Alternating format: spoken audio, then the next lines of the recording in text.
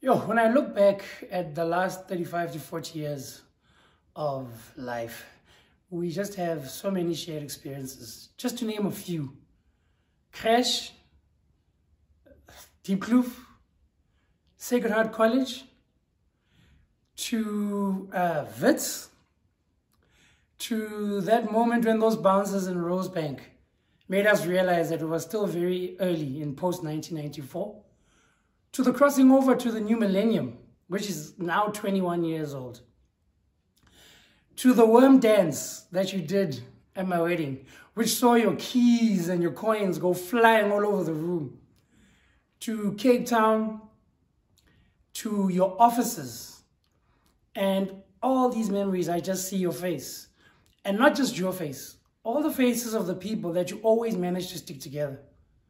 One thing about you is you were a connector.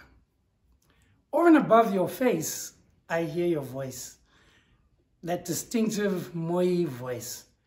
Our friendship was very conversation-based, so all the time we'd always be chatting. I knew if I was calling you or if you were going to call me, that conversation was going to be minimum 30 minutes. From the time we were kids, talking on landlines, all the way till more recently, where we had to now start doing video calls. I remember our last conversation at the end of July, where you shared one of your best stories ever, because you were a great storyteller. And the story is about cargo of no value, which we then named CONV.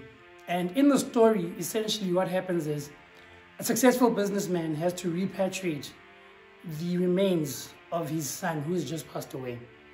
Now, on the inventory note for the plane, it is written there, cargo of no value.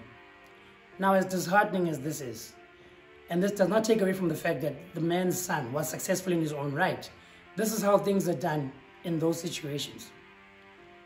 We took that in, and we took the gravitas of that, and we then decided that the next time we speak to each other, if we find ourselves getting too serious, getting too bogged down, we would simply say to each other, CONV, just to remind us how fleeting life can be.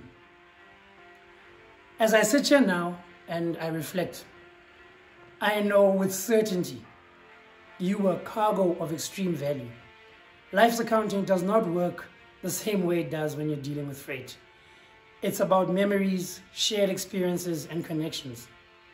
And for this, and so much more, I thank you. You played your best 90 minutes. Wow.